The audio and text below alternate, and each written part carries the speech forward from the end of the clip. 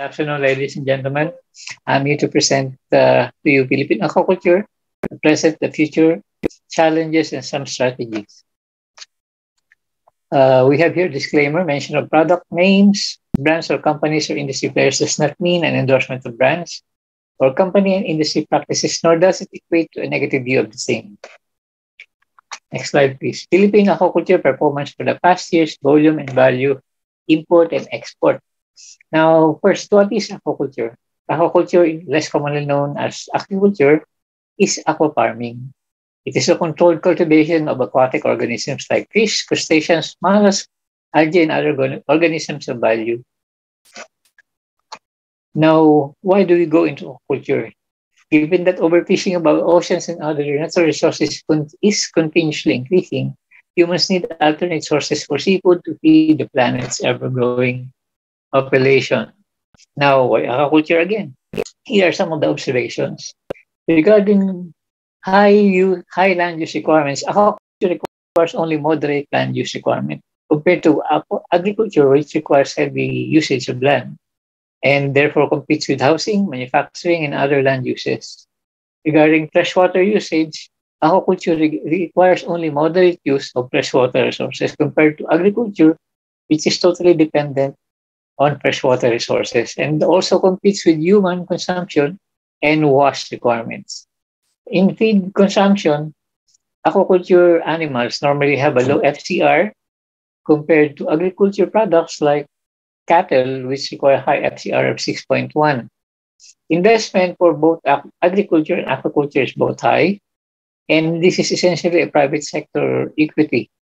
Now, regarding risk for natural resources and climate change impacts, of course, both aquaculture and agriculture are prone to high risk of natural disasters and climate change impacts. Next slide, please. Now, here are some legislations affecting aquaculture. You can go over them, and if you intend to really go into aquaculture, you need to be practical and be well acquainted with these laws. Now we go to production and value of the industry. The fisheries industry contribution to the economy in 2019 covered only 16.5% out of 100%. Agriculture was 47%, which is essentially plants.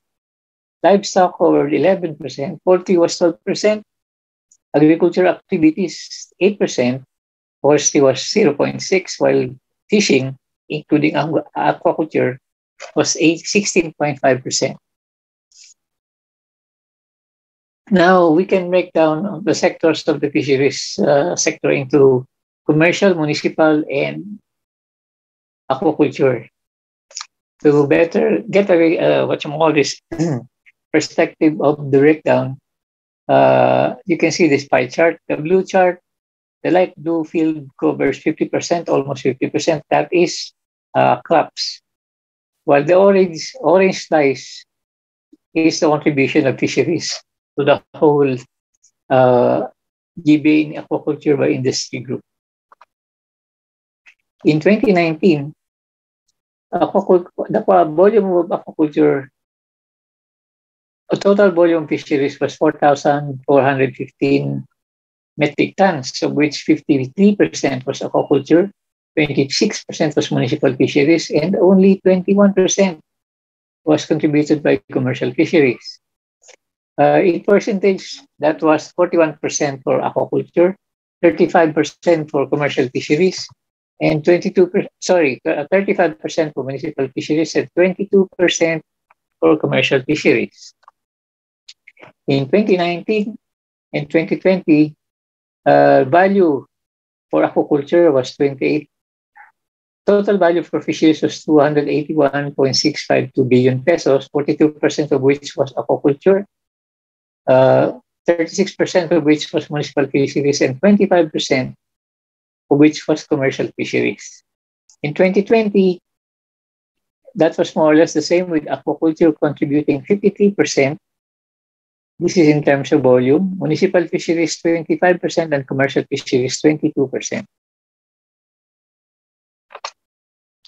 Now, regarding the balance of trade in 2019 and 2020, we imported 264,245 metric tons of fishery products, while we, while we imported 506,192 metric tons of fishery products for a negative balance of 241,938 tons of fishery products. In 2020, that has changed more or less by we exported 261,495 metric tons while importing only 405,574, still a negative balance of trade of negative 144,075.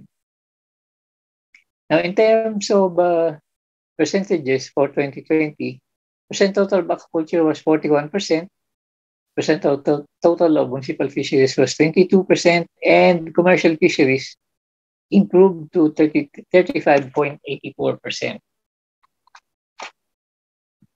Now, if we break down the contribution of aquaculture, you will notice here in this pie chart that bulk of aquaculture contribution to the economy was by seaweeds, which was 65%. Milkfish was 18%, tilapia was 11.79%, and shrimps contributed 3.15%. In terms of share. Despite this, however, the Philippines remain to be the number 11 producer of fish, crustaceans, mollusks by principal producers in the year 2019. Now, the FAO has also noted the efforts of the Philippines regarding fisheries. In its country brief, it noted that the Philippines per capita consumption was 26.2 per capita, which means every Filipino for 1 year ate the equivalent of 26.2 kilos of fish that included fresh fish, all presentations, dried, smoked, canned. It also noted that we imported items such as tuna, yellowfin, mackerel, mollusk, catfish, which is essentially pangasius, shrimps and yellowfin tuna. In the same vein, we also exported the same items. We exported tuna, we exported shrimp, we exported yellowfin tuna, but we added crab and other products to our exports. Now, if you ask, why do we import the things that we export? Well, that's a good question because we import, for instance, the yellowfin tuna. We import fresh yellowfin tuna, process the yellowfin tuna, and export it to countries which we have commitments to supply. The same with shrimp. You import shrimp, but also exports shrimp, which means we get the cheaper shrimp for our own consumption and send out our better shrimp, not necessarily better shrimp, it's the same shrimp, bigger sizes, to countries that buy our shrimp because many of them prefer certain varieties of shrimp that we produce here in the Philippines. Now, regarding aquaculture imports, what do we import? We import feeds. We import milkfish fry. We import SPF banana broodstock, monodon broodstock, hatchery feeds, and equipment, machinery. We import live and ornamental fish. Occasionally, we import tilapia fillet, even milkfish for canning. We import small-sized shrimps for condiments. And occasionally, we do import large shrimp for seasonal demand. Here is a comparison of the volume and the value of the imports of some items that we do import. You can just look at the figures. And here are also some of our exports. Now, we export to the US, the EU, many countries in the EU. We export to the Middle East, Australia, and other countries in the Pacific. Now, these are some of the items which we export. Live crabs, live eel, live grouper, live tilapia, dried milkfish, dried seaweeds, and many other products.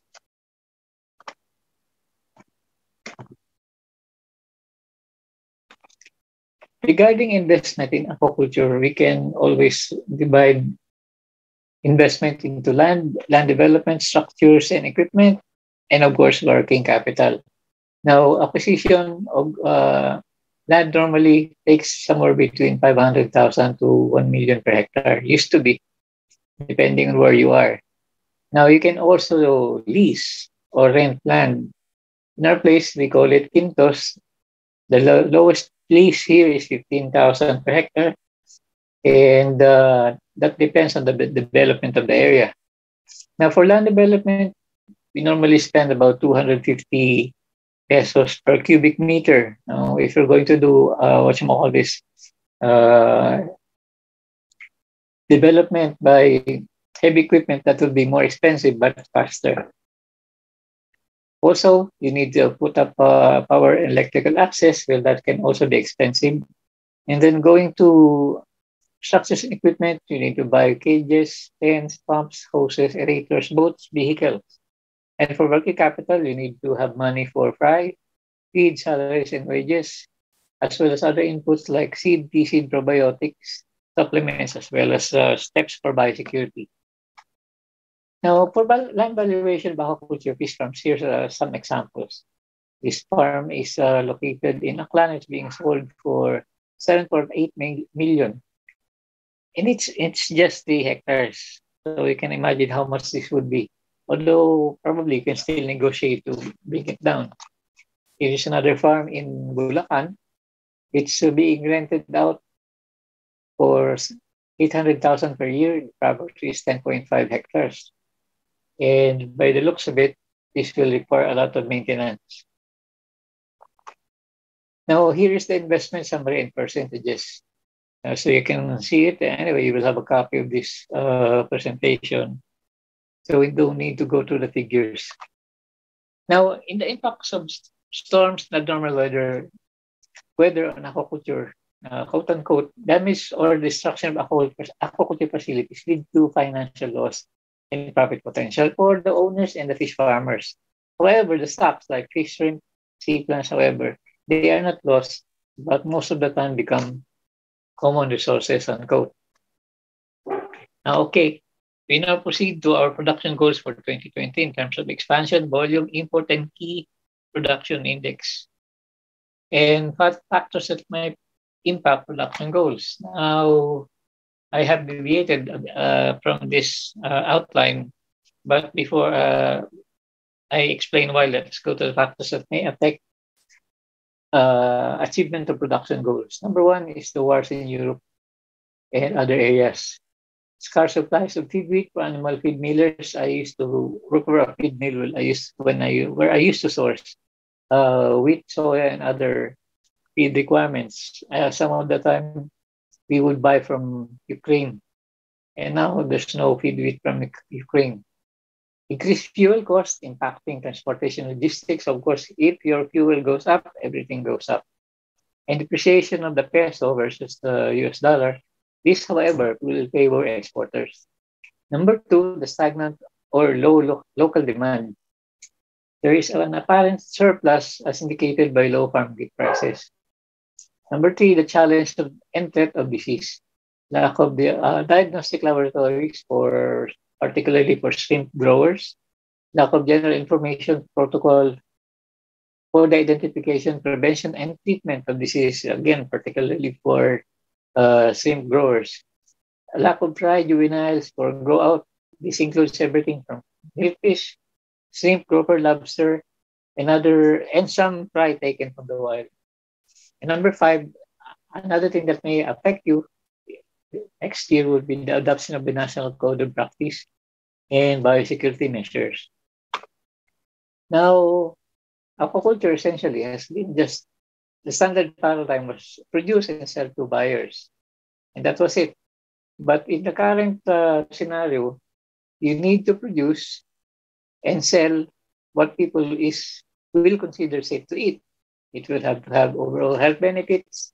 It should be not destructive to the environment and not abusive to the people who produce the food. And lastly, giving consideration to the welfare and human treatment of organisms we use as food. Now, Instead of one of the items that I would like to highlight is the focus on marketing. Now, why is farm gate low and retail high? Well, I understand because I used to sell milk fish before. The cost of the difference between retail, wholesale, and retail is number one, additional expense for transport. So that's understandable. Additional cost for handling and ice, again, that's understandable. The freshness factor, when the old fish is cheaper than you arrive fish. And the profit margin for players along the market chain. During the time I was doing selling, I noticed that there was a 20 peso difference from our consignation to the buyer. The buyer will then add 20 pesos to the middleman, which normally will buy only 100 kilos, 200 kilos. And then this guy will take the 200 kilos, bring it to the market, and sell it again and add another 20 pesos. And finally, it gets to the retail market, which we call the lamesa. And the lamesa will add another 20 pesos, maybe more, before the consumer gets it.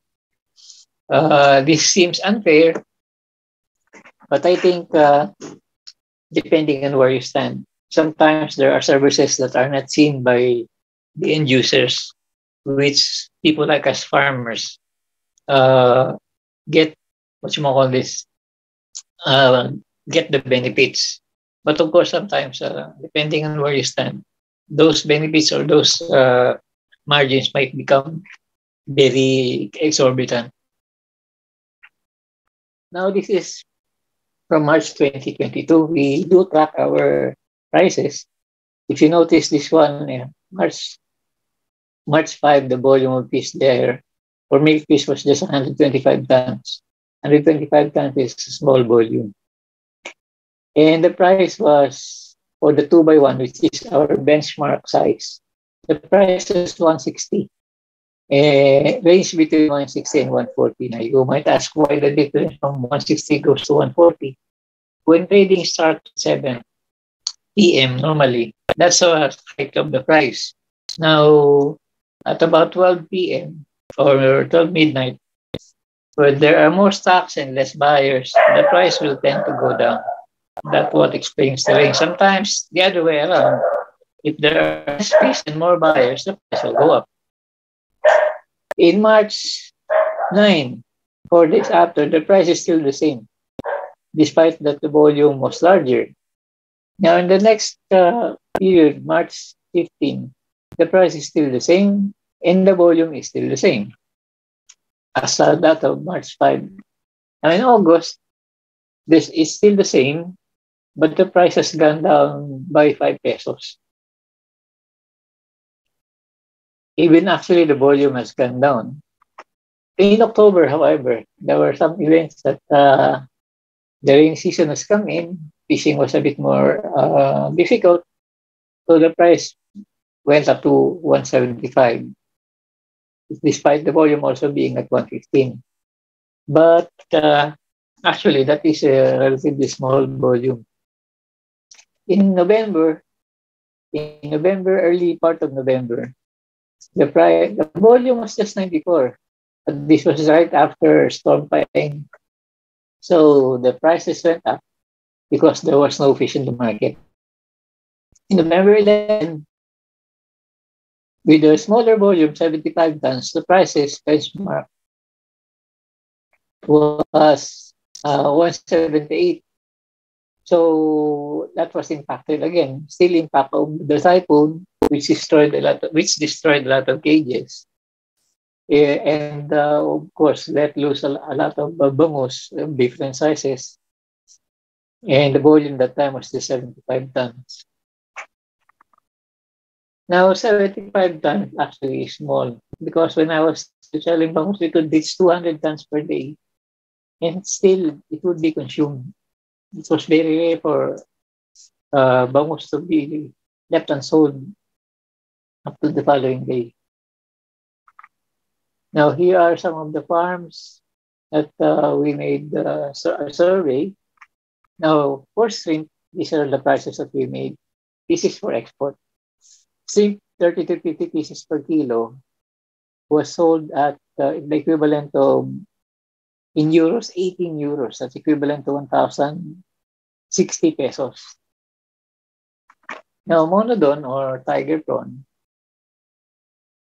was sold at the equivalent of 30 euros, which is 1,780 pesos. Now, the exchange rate is 1 euro to 59 pesos. Now, if you look at it closely, it appears that monodon still has a more, what you call this, still has a market, niche market, which will uh, provide the demand despite the high price. Here is the before price monitor, but it's too small. I can no longer. Okay, so number 3, moving forward. There is a renewed interest in quote-unquote self-supporting species or species that do not require fertilizers or artificial feeds. Now, what are these? These are oysters and other bivalves, seaweeds, and sea cucumbers and other echinoderms. Work still has to be done on echinoderms and other sea cucumbers. The next is intensification for current species like milkfish and shrimp, and probably innovations in crab production like soft shell crabs, and talking to the market regarding species that they need and we can produce. Now, okay, why oyster? Oyster production is intended for oyster meat and oyster sauce production. Oyster production has already been stabilized, more or less, and the market is also stable. And here are the traditional ways of doing it. Some private sector entities, together with other government agencies, have done much research on this and have assisted local growers on what to do to produce better. There is the technology of microcarts, the technology for single and segregating oyster spots, and of course there is also uh, the technology of what we call remote setting. This involves putting your spot collectors in the hatcheries of the spot producers and then letting the spots settle on your collectors before you bring them out in the field. The next is the soft shell crab. Well, in soft shell crab, we need to buy the crabs, preferably 100 to 150 grams. Bring it to your facility, wait for it to molt, feed it, and wait for it to molt, and that's it. Take it out, rinse it in fresh water, release it immediately. Here is a setup for the soft shell crab and soft shell crab boxes. And here is the end product, frozen soft shell crab and soft shell crab ready to cook. Here are prices of the current products that we often buy online and retail. Now, the aquaculture industry is also dependent on other industries. Now, what are these industries? These are the logistics and cold chain. There's the cold chain, of course. There's a shortage of cold chain facilities in the Philippines. That's probably one of the reasons why we have problems with our cold chain system. With our production, because we tend to keep them in the water longer than they should. Next is logistics, tracking services, shipping services, and of course the people who do the processing for us, the people who harvest for us, and the people who sell the fish for us. Now, regarding our observations, aquaculture will of course be profitable despite the challenges, but you will need to be more, listen more and improve your techniques in order prediction and level up more intensive systems. Now, the improvement of current market systems and development of markets will have to be done, and the quote-unquote branding of Philippine aquaculture products should now be initiated. Now, how do we brand products? If you ask yourselves, when you say undox, that means you're selling chicken. When you say KFC, that's chicken. When you say dagupan, you're referring to bangus, but how many people really know dagupan? So we will need to find out or find ways to improve marketing of our products. And also, I have no scientific basis for this, but I believe that a lot of the people below 20 do no longer eat fish, not like before. Now, the next is integrated aquaculture production systems are more profitable and resilient compared to standalone operations. Now, this has been proven to be true. Big companies which have their own hatcheries, their feed mills, their grow-out facilities and processing facilities are more prone to be resilient and can survive more or less climate change issues, should we say, compared to small growers and others standalone systems. The lack of support facilities should be remedied. Now, we don't have facilities for hatcheries, for disease prevention and control, and of course, cold chain facilities. It still remains a challenge to the industry and needs to be resolved.